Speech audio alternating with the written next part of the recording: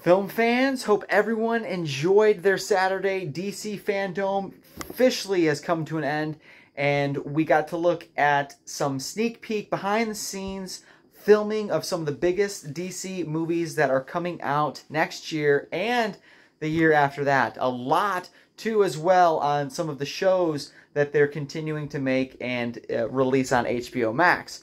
So a ton of new content coming. No mention of the AyerCut. However, that doesn't mean anything. We were very optimistic that they would say something, but I do still believe something is coming down the line at this point with, again, the following that Zack Snyder's Justice League has had, not only again on HBO Max, but the physical copy release that they've done.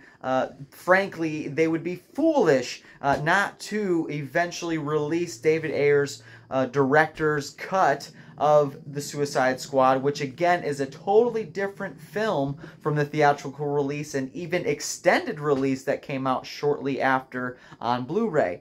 So again, there's no negative nannies. We're going to continue to hope for a release of the AyerCut and more down the line. Looking forward to some of the big movies that were announced. Some of my favorites that I got to see were obviously Black Adam. Seeing a small snippet of just a short teaser, if you will, it was absolutely breathtaking, and it actually even looks like it takes place in a Snyder-esque verse. It just did not look very tame. It was like wild and really looking forward to it. Some other ones are obviously Aquaman 2, the Lost Kingdom. Really looking forward to that and seeing what James Wan brings to the table yet again as he comes back to return the sequel. The Flash, they had a very small snippet of The Flash, which looked very interesting. Multiple flashes. We got to see Supergirl, and then also you get to see and hear Michael Keaton, and then a snippet of a visual of Ben Affleck's Batman cowl. So that looks really interesting. And then at the very end, of course, they saved the biggest and baddest for last, which is the new Batman movie. That was the new official trailer that dropped, and that just looks absolutely spectacular.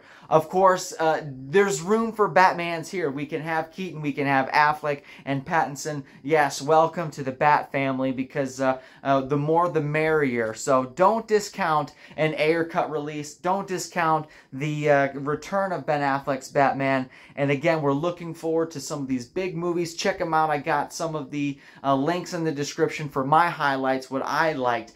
What did you like at DC Fandome? Were you disappointed? Were you excited for some things? And tell me, are you still excited for an AyerCut? Because I certainly am. We will see you next time. We'll keep you informed and updated. Be blessed. Like, share, and subscribe. We'll talk to you next time.